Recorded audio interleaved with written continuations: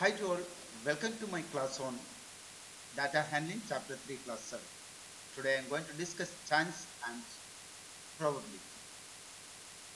You have very often come across the statement like this: there is no chance of it raining today. It is quite probable that India will win the World Cup. Let us discuss it in details. Look at the statements given. The sun coming up from the west. Is it possible? No. So we can say this statement is an impossible statement. What about the next? An ant growing to 3-meter height. Oh, yes, that also an impossible. Now look at the third one. If you take a cube of larger volume, its side will be larger. That means when you increase the size of the cube, the sides also will increase.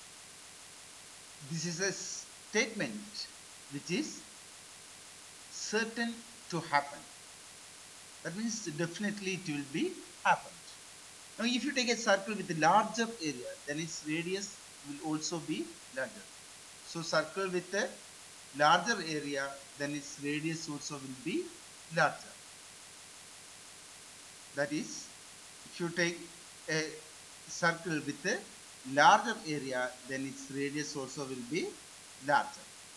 So that statement also we can say it is certain to happen. Now, what about the next statement? India winning the next test series. Is it certain to happen or impossible? This statement is can happen, but not certain. Here is a question for you. You have to tell whether the statements are certain to happen, impossible, or can happen, but not certain. Do try yourself. Now let us have a look at chance. If you toss a coin, can you always correctly predict what you will get? You try yourself. You toss a coin, write the number of times 1 and the outcomes, the result what you are getting.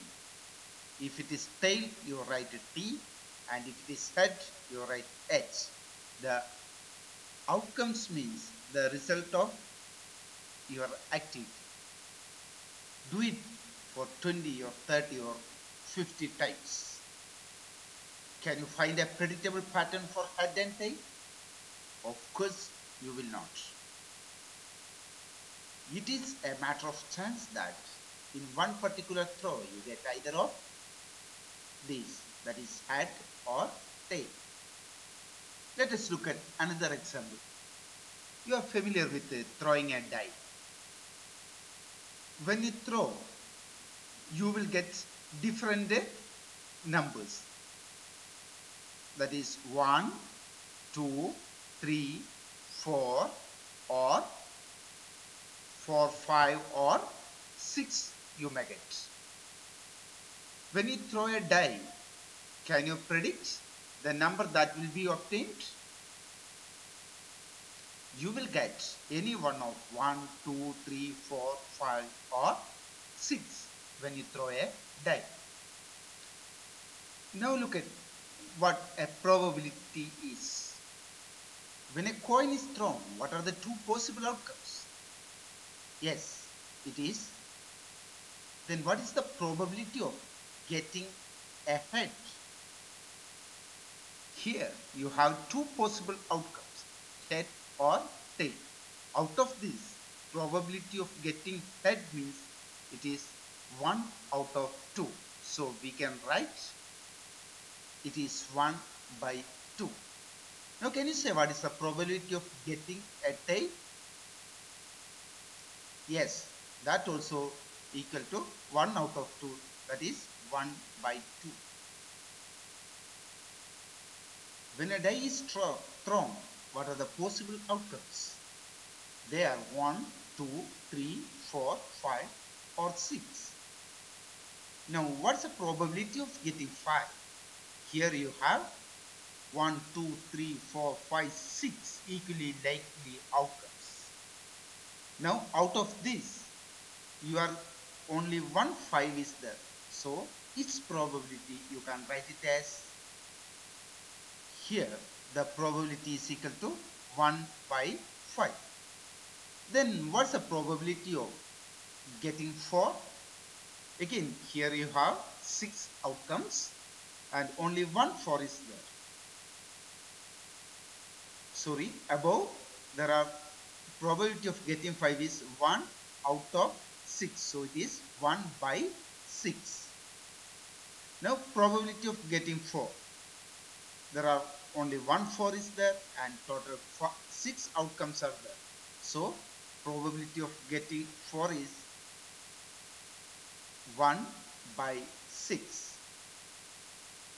So to find the probability, to find the total outcome and the number of favorable outcomes. That is, if a container has 5 red balls and 9 white balls, and if a ball is pulled out without seeing, probability of getting white ball. Here total how many balls are there? 9 plus 5, that is 14 balls are there. Out of which how many are white? 9.